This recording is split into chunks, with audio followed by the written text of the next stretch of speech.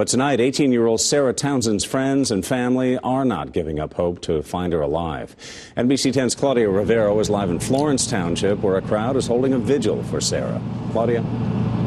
Well, good evening, Tim. The neighborhood came together tonight to show their support for Sarah Townsend's parents, who are desperately searching for their little girl. We're just all really worried about her. Friends and neighbors gathered outside Debbie's snack shop in Florence Township, New Jersey.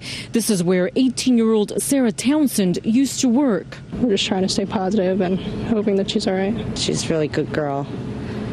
Everybody liked her, as you can tell. Please, we love her, we miss her, and we just want her home. Earlier today, Roy and Lori Townsend, along with their daughter's boyfriend, Matt Welsh, made a plea for Sarah's safe return. Sarah, in our hearts, we know you're up there. Anybody knows where Sarah is, to bring back her safe.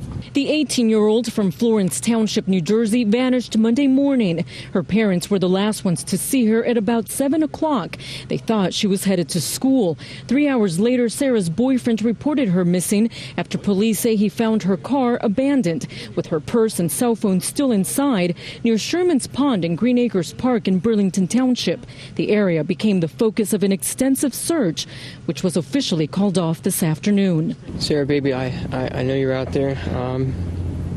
Just come back, please. Investigators don't suspect foul play, but it's little comfort for the Townsends, who are hoping a $10,000 reward helps bring their daughter, a student at Allentown High School in New Jersey, home safe. We want you to come home.